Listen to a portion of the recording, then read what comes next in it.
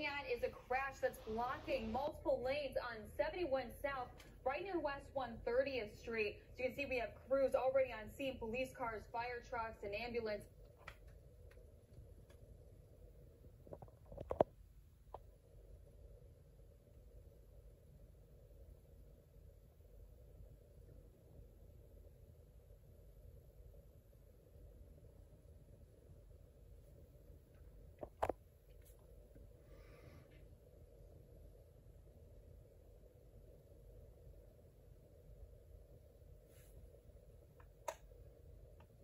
To be blocking right over by Bel Air Road. And again, this is the southbound lane through Lyndale. So if you typically head this way, you're going to be running into speeds of just around 10 miles per hour and even slower for a couple of miles all the way back by West 117th. But of course, it's not the only issue that we have. With all of the slick conditions, I want to bring you through the rest of Northeast Ohio, checking in with downtown Cleveland near Chester Avenue for the westbound lanes of 90. Still seeing our usual rush hour traffic go even slower now because of those slick conditions. And of course, with all the kickback from the cars that are in front of you, it's just going to wreak havoc on your windshield.